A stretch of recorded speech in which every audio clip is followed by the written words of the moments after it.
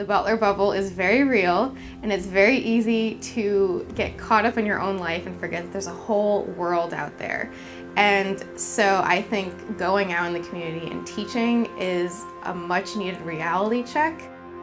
Because it took me from what I knew and threw me into this whole other situation with entirely different student populations. It just, my teaching style did not work very well there.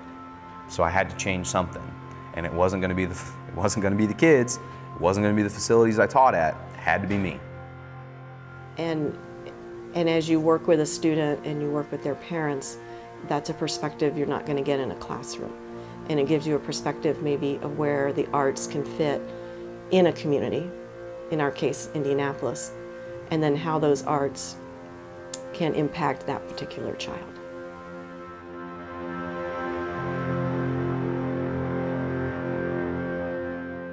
It opens your eyes up to different walks of life and different people, and I think that's always great. BCS kind of builds a networking of students to not only grow as musicians, but people. So it's really taking a look at how to make the arts organizations, or how to make the arts in general, an integral part of every community, and how do you make that a part of every citizen's life.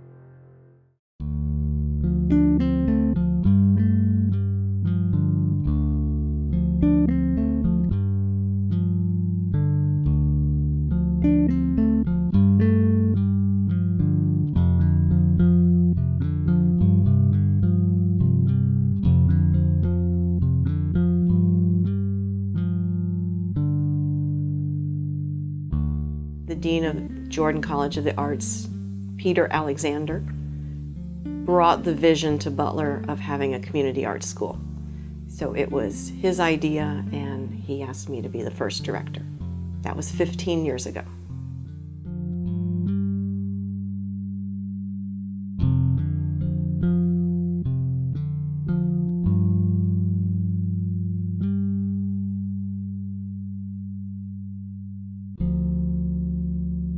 I had no idea what I was signing up for. And then when I got in there, I was like, all right, well, this is a challenge, but I said I would do it. I'm going to do it. I'm going to figure out a way to make this work. I think it's a very unique job. I mean, you obviously get paid for it, but it goes more than just the money. It really goes and comes down to you, helping others and really getting to work with those people at large, that, like I said, you can't do at any other campus job. To talk to my little friend Paisley, about the boyfriend that she's dating, it's really nice to step back away from the homework that I have and get to know these kids personally and hear updates about their life.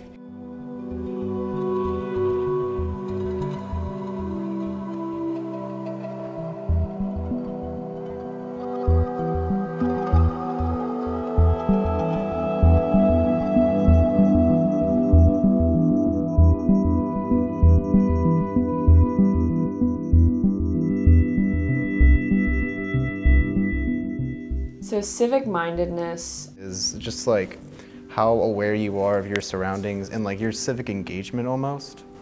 Being humble and being simple and being very, very down to earth and just, having that mindful thought.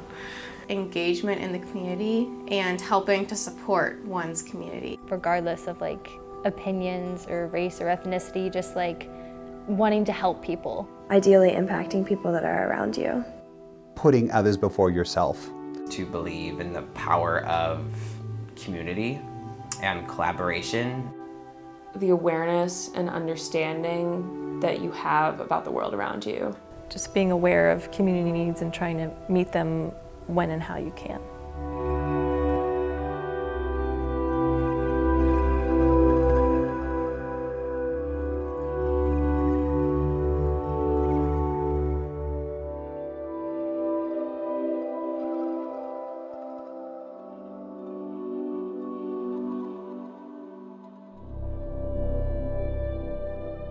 One of the most surprising things I've learned along the way is how much I really do like teaching. I never really thought of myself as a teacher, but these classes I think have helped develop that side of me. And also I'm just constantly inspired by my fellow teachers.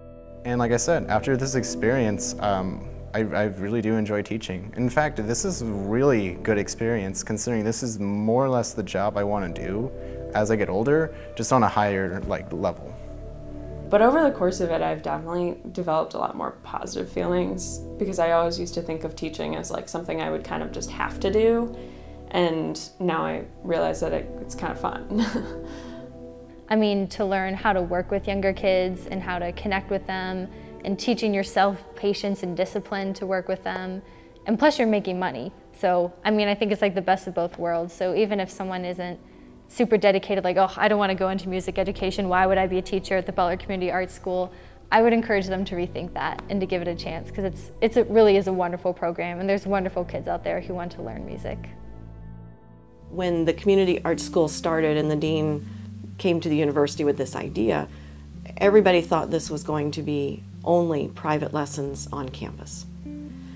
And then the first month that we were open, the Indianapolis Star did a really nice feature article and highlighted that we had scholarship students working with college students and that was a different kind of a relationship than other arts education organizations were doing here in Indianapolis. The phone calls we started getting immediately after that article were from community organizations.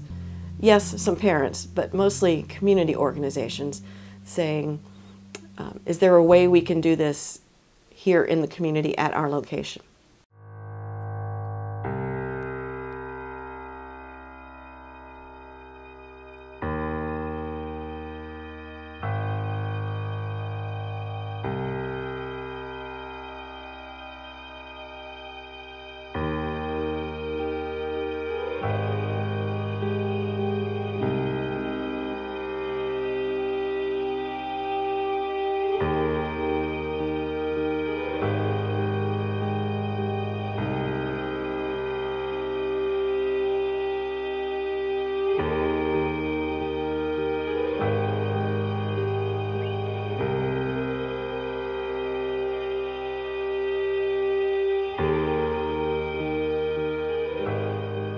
The whole concept about community engagement is helping to no longer have it just be, you know, well, here's the arts and aren't the arts nice, but here's business, here's education.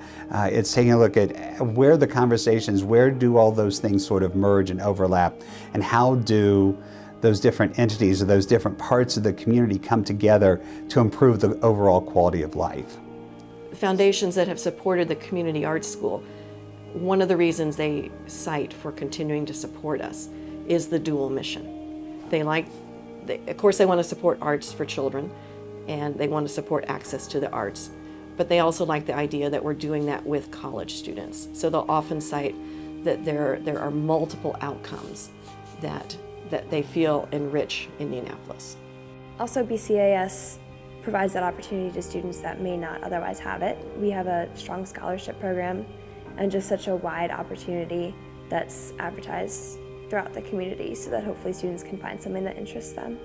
They work really hard to make sure that these opportunities, the educational opportunities, are accessible to as many students as possible, regardless of whether they're rich or poor, whether they're, you know, where geographically they're located.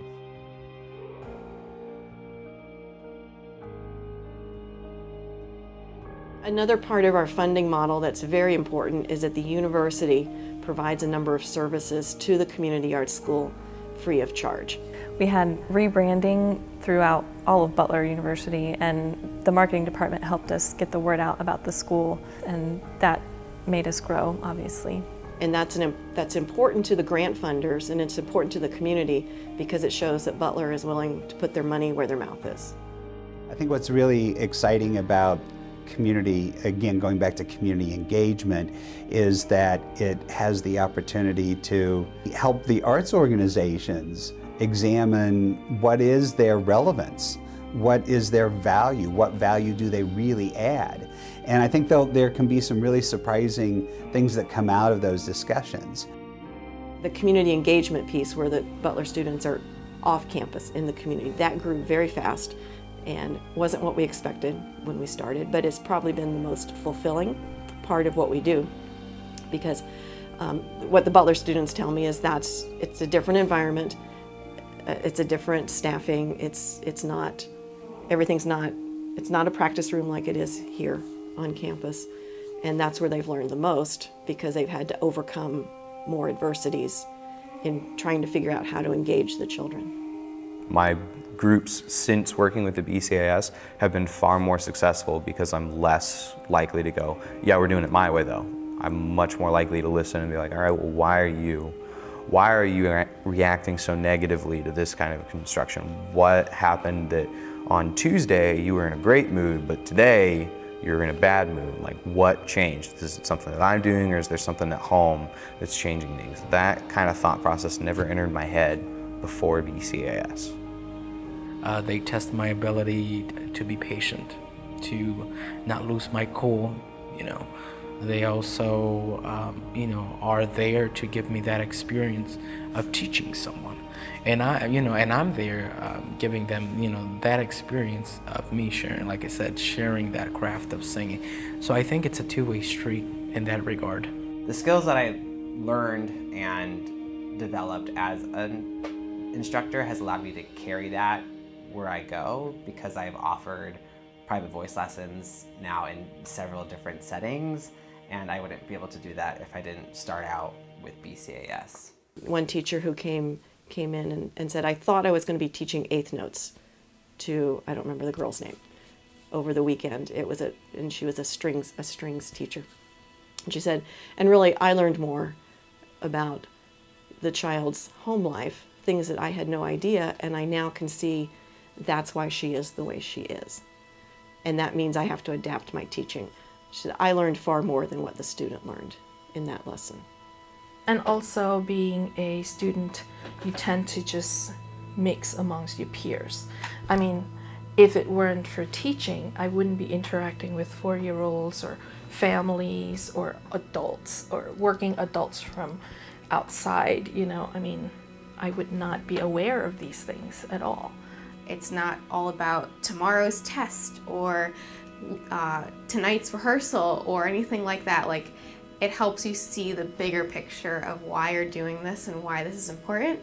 Another teacher came to talk to me because he didn't know how to process the fact that his student's violin had been stolen, because he had never in his entire life dealt with theft.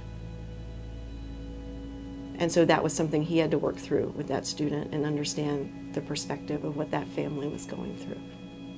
And especially at our end of the year recital, that's when we really all came together and got to see how much the students learned and how much they enjoyed it. And even for their parents to see them dancing, a lot of them never thought that their students would be able to do ballet or high energy or dance. So the fact that all of us, whether it's the teaching assistants that were just starting or our senior teachers, we got to see how much of an impact it was on the kids and the community, and what more it could bring if we continue with it. When our undergraduate students help out with camps and they stay in the dorms, they are immersed in this world of middle school and high school students, and I think it's a very special thing that they may not get anywhere else. And I think that plays a lot into our mission, the BCS mission statement of fostering civic-mindedness in our university students, because they can't help but see things from their students' perspective when they're just around them all day long.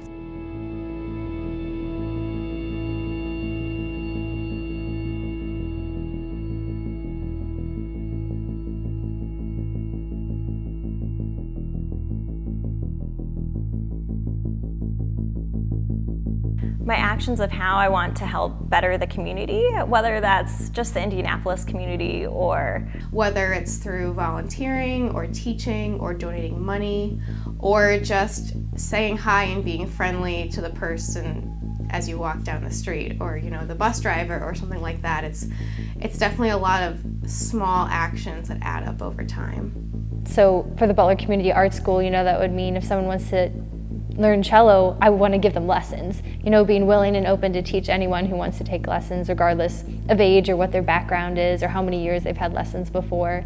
A greater appreciation, this is me personally, for the community as a whole, not just my part of the community.